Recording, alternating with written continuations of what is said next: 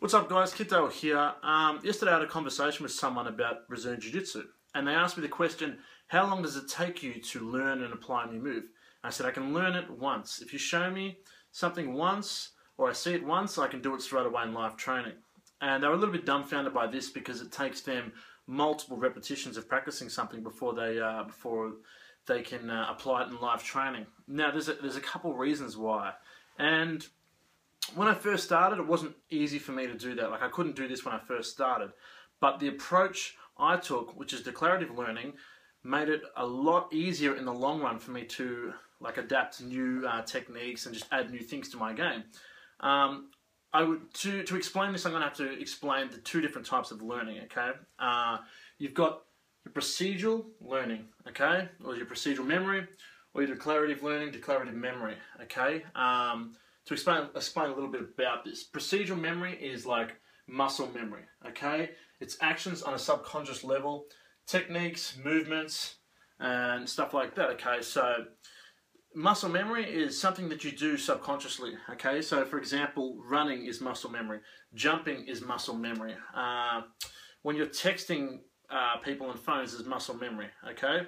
Now, muscle memory is great when you're in the moment, but it doesn't translate outside of the moment, okay? And what I mean by that is, for example, we can jump here on Earth, okay? But if you were out there in zero gravity and someone told you to jump, your body wouldn't even react appropriately because it's on a subconscious level, you need that gravity pulling you down to be able to perform a jump, okay? If you don't have that gravity, the body's going to change completely and it's not going to even work. Now, this applies to a lot of techniques that you learn. If you learn a certain technique, that is like a certain guard pass, and then something changes in that environment, that guard pass is not going to work, and your body may even not even attempt it because it just doesn't feel right. Okay, so it's great for things that never change. Like if you're on an assembly line and you want to do the same action over and over again, it's fantastic, the best form. Okay, for driving it's great and stuff like that, but for anything that changes, anything that evolves and adapts in the moment, I don't think it's a really good idea for, because you need to be able to adapt. And the thing is, with muscle memory, it takes 400 to 500 repetitions to create muscle memory, okay? Now, muscle memory is like a neurological pathway that every time you repeat that movement, it solidifies, okay, which I'm going to explain in a second. Now, the good thing about that is it's not too hard to create. It takes a lot of time, but 500 repetitions or something, you can do that in a day, okay? But to change muscle memory or deviate from it is where it becomes difficult. To change it takes about 4,000 to 5,000 repetitions. So you can see it's about 10 times harder, or it takes 10 times more repetitions to change it. It's going to take a long time. So if you're learning a technique that you need to change, or the game's evolved and you need to change that, it's going to take a long time to do that. Okay? Now, if we look at the way your brain sort of, with okay, that doesn't work. Okay. The way your brain encodes and stores information in your procedural memory, okay? If you imagine techniques in jiu-jitsu or football or whatnot, whatever you do, it'll end up doing like this. So you go to class, you learn 3 techniques on average, every class, and you times that by, say you do 10 classes per week, that's 30 techniques. Times that by a month, that's, like 120, okay? You times that by a year, and the sum keeps going on. So you imagine that many movements, how many do you actually remember? And I can guarantee you, learning like that, you may remember 4 or 5% of that, because it's a lot, and your brain just does not absorb that much long-term information, which is something I explain when I talk about memory retention, but that's for another video, okay? So what happens is you get this. So you learn a guard pass here, a sweep here, side control escape here, a mount here, and it starts looking like this. It looks like a dot-to-dot drawing, okay? Now, if you want to be a little bit smarter about it, you can do it this way, where I've shown this diagram here. So you start here, it's in stand-up, okay? You learn a takedown, you drill it, so it becomes muscle memory, okay? Here, you learn that here, okay? And then we get to this spot here. And now you've taken them down, and maybe you want to pass to side control, maybe you want to pass to mount, or maybe you want to go north-south. Either one of those, you've got submissions off here, so we drill those submissions. Now, you finish, okay? So there's multiple different angles, and it links together like this. Now, the problem with this is it takes a long time. For every one of those branches is 500 techniques, okay? And then you times that by the amount of different positions there are in jiu-jitsu and how much it evolves, and you keep doing that, and then you have to, maybe you have to change this and make a different one because, you know, whatever movement that is doesn't work anymore. Maybe the rules have changed. So you times that by this and blah, blah, blah, and you end up getting this. Now, if I can use, if I draw something up to explain a little bit more for you guys, make it a little bit easier to understand, is here. So we start in this position here. We learn that technique, okay, one technique here. That's a takedown. And now we've got a guard pass, a mount, pass us north-south, and then we go here, different submissions, and there could be multiple ones like this, okay. This is just one example. Now, your neurological pathways have linked together, so you've made like a mind map. But the biggest problem lies in these spaces here, okay, in between these movements. Because these are neurological pathways, they connect to one another like train lines, but you can't switch it up and go through them. You can do this, you can connect them like this through doing more muscle memory, okay, like repetition training to go in between them. But this space here, which is what I call the scramble in jiu-jitsu, is one of the most important things. And that's where muscle memory just does not apply to that area, okay? Scrambles is like something that Marcelo Garcia is unbelievable at scrambles. Ken Cornelius, Leandro Lowe, those guys are Buchecha, unbelievable at scrambles. And to learn how to like react in a scramble comes from your declarative memory, okay? And it comes from your ability to train in a chaos, like an environment of chaos, and thrive in that, okay? Now, you will not get that through repetition training. It just doesn't happen. It can be muscle memory. Like the muscle memory is fantastic, but I think the muscle memory is fantastic more for things like balancing and stuff like that. If you take this route and you get like good at like balancing when you're in like bad positions, and your muscle memory start just recognizing what happens when someone tilts you back and how to fire to sort of keep your balance left and right, that's great. But a declarative way is much more important in my eyes. Okay, so declarative is explicit memory, okay?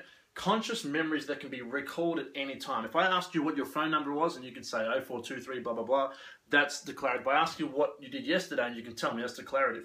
Okay, remember, these are muscle memory, okay? It's nothing you can recall. It's just in the moment, your body will react appropriately as to how you've drilled it, okay, or how you practiced. Declarative, concepts, ideas, philosophies. If you are a big fan of Bruce Lee, that's all he taught. If you look at his Tower of Jeet Kune Do and stuff like that, he talks about being water, their philosophies, their ideas. He didn't like strict structures, he didn't like styles, he liked you to express yourself. Okay, and any like big time artist, that's what you should do.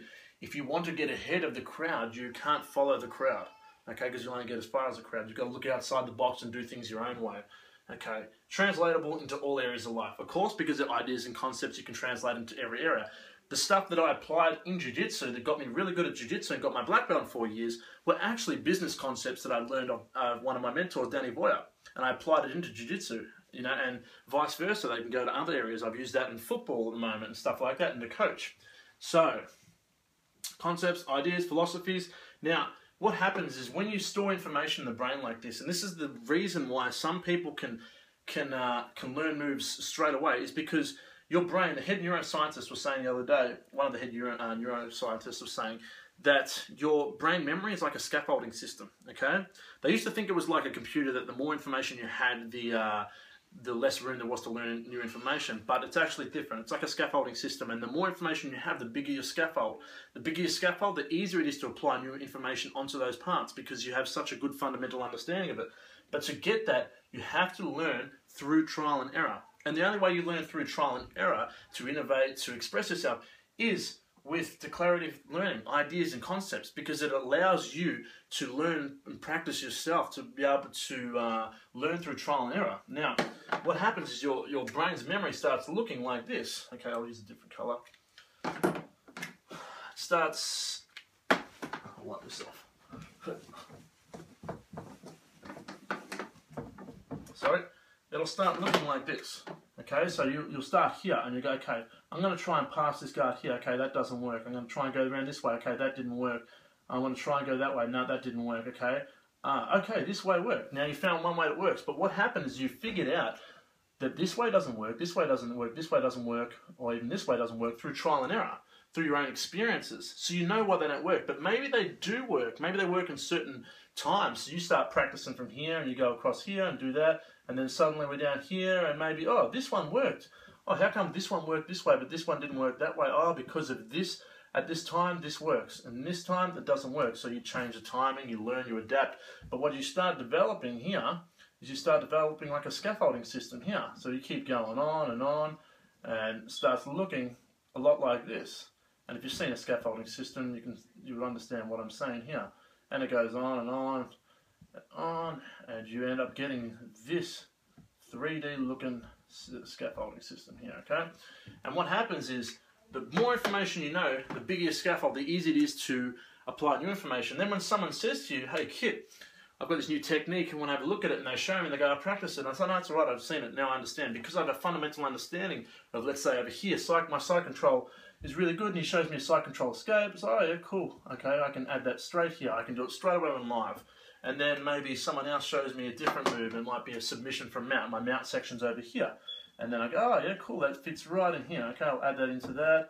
And there we go. So I've got more information. So you can see how it becomes a lot easier to implement into your game already. Okay, and obviously your scaffolding system would be a million times bigger than this. There'd be millions of bits of information, billions of bits of information. So whatever you have a fundamental understanding of, you're going to be able to apply really easily, because remember, it's declarative memory. You can recall that at any time. You can think about it. Someone says it, you can go, oh, you can put that image in your head and recreate that situation and add it to it without even doing it. But here, remember, you can't recall that. That's only muscle memory. Okay, so you have to be in the environment. You have to look at it. You have to practice it and practice it and practice it while someone's watching you and critiquing you and telling you how to do it. And then eventually it becomes muscle memory and it just fires. Okay, but the problem is there's no like strategy, there's no like intellectual like warfare with that kind of stuff. It's just movements, it's getting fit, it's doing hard movements, it's imposing your will. Where this is a lot more strategic and it's a lot more, you know, playing that cat and mouse, thinking about, you know, psychological warfare and really using your mind. And that's where you train. There's one way to train your mind, become unbelievable problem solving and all that kind of stuff, and then there's the other way of training your body, okay? Now you can, like I said, I think there's really good parts in this you should use, like balancing and stuff like that, movement, but I think this is by far the more powerful way to go about things.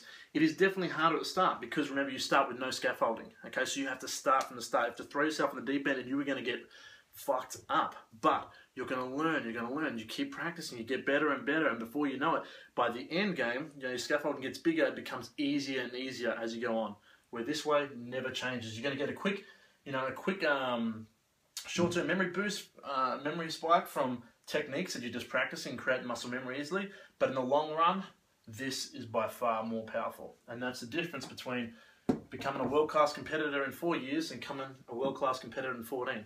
So, hope you like my video. I'm going to do a lot more of these on that, especially because my knee's like jacked at the moment. I can't do any techniques, so I can do is the psychological part of it, which is, in my opinion, is the most like important thing. So, hope you enjoyed it. Leave a comment and like and share this video, and hope to hear from you soon.